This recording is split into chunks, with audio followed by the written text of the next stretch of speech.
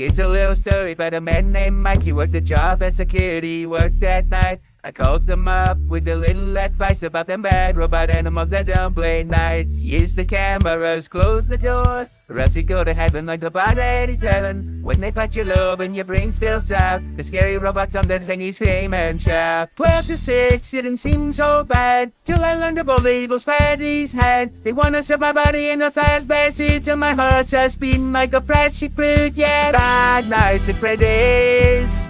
Please let me survive 5 nights at Freddy's. And the same animatronic frights. 5 nights, dim lights, no sleep, they creep. So the Lord help me survive.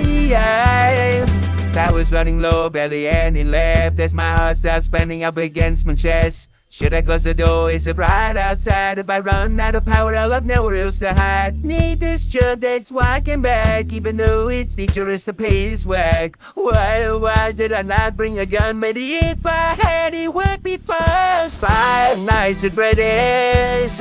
Please let me survive 5 nights at Freddy's. Endless animatronic frights. 5 nights, dim lights, no sleep, they creep. Lord help me survive. 5